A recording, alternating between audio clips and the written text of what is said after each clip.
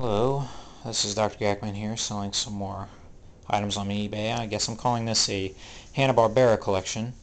As I was moving stuff around, making room for things, I found random Hanna Barbera collectibles, stuffed animals, t-shirt, and some other stuff, a keychain. Most notable, of course, is going to be the Scooby-Doo stuff, but first I'll go with probably what's the oldest, which is my Smurfs. This is just a regular generic Smurf, and then there's a smaller Smurf. It's about Smurf size, if I do Smurf myself, or say so my Smurf, whatever. Anyway, this one doesn't have a tag. They're both a little dirty, but you could probably clean them in a pillowcase, gentle cold wash, and they should turn out bright and pretty. Can't really read the tag, but this says I was 1 year old when this came out, and it's a really cool tag because it's not something that fades over time. It was actually sewn. This stuff was sewn in there, made in Korea, of course, but it's official 1979. So I would say that they're both probably from 1979. I don't think that this was anybody that I could recognize from this. I mean, it wasn't definitely not Smurfette or Papa Smurf or Smarty Smurf or whatever. This was probably the dumb one, or just a regular generic Smurf in the background or something. Same with this little guy.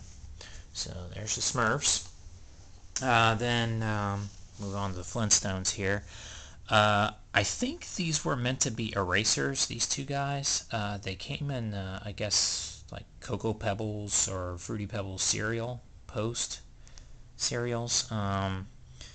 But then, like, they're drawn there, and, I mean, I tried to use them as an eraser, and it didn't really work. Doesn't really say what they are on there, but, oh, no, wait a minute, this says, yeah, 1987 Hanna-Barbera Pictures. Well, HBP, I imagine that's what that means. And it's Fred and Barney. A little bit marked up, but, from 1987, they're pretty good condition, I guess, for whatever the heck they're supposed to be. This is a Dimetrodon, but he had a goofy face, and I was like, oh, wait a minute, is this from Flintstones? And so I'm just throwing that in there. I collected a lot of dinosaur stuff when I was a kid, and this did not fit my other Dimetrodons that I had, which were like realistic. This one's very cartoony, got a smiley face on there and all that stuff. It's kind of funny, they put both eyes on this side, and you turn around and you can see the half of the smile but no eyes on that side. It's kind of funny, cute in a way. And then meeting with the new popular thing that's coming out now, the Justin Timberlake and all of them, is Yogi Bear. Kind of looks like Justin Timberlake with a hat there, but no. His face is drawn on. This was from 1980, and its tag is still pretty. It's a Mighty Star. That's what they did back then. They had all kinds of different things, but this was Hanna-Barbera Productions. Made in Korea as well. But these were basically felt things. This was before they had plushies. It's in between a plushie and a stuffed animal, I guess. His face is kind of drawn on there. But still, for how old it is, 1980, what is that? 100 years old? I don't know. It's still pretty good condition.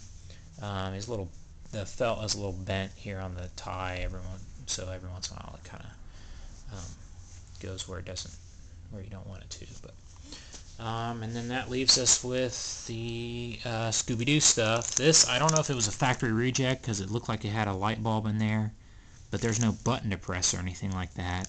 Usually you would put a light on a keychain. This is from 2000. This was right around when Cartoon Network was starting to get really, really big, and Warner Brothers. This was in the Warner Brothers store, I think.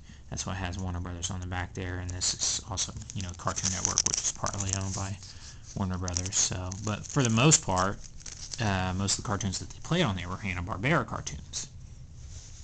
This is Scooby and Shaggy, of course. Another thing that makes me think that this is some kind of factory reject is, like, Shaggy's shagadelic beard. It just looks completely wrong. But it's still cute, and it's still, I didn't use it that much. It's a little dusty because I did have it on display, and I didn't use it as a keychain. I kept the little tag on here too, so bam, collectible, whatever. And this was a part of this, the Warner Brothers clothes things. When Looney Tunes started doing their thing, Warner Brothers started doing their thing too. Well, that's all Warner Brothers, I guess, but Hanna Barbera, I should say, had their own. It was Zoinks wear. This was official Oneida. It's a Shaggy. It's a SH. I don't know what the H is supposed to stand for, but Shaggy something or other. I don't know. Zoinks wear, they call it. And then on the back, it's pretty cool. I had a pair of green pants that went with this. Kind of funny, but it's got a Shaggy. Zoinks! There you go. So you got Hey Boo Boo. You got Yogi Bear and the Smurfs, and you got Flintstones, and you got, this was from 1997. This was even before the that stuff kind of got big, I guess.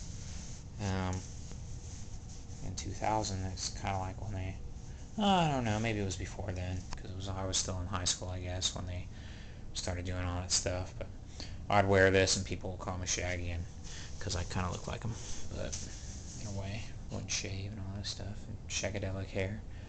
But yeah, this is all part of a collection. Selling my childhood here. The shirt, I believe, is like a large. Yeah, it says large, grande, whatever. So it should fit an adult. So happy bidding, and thank you for watching.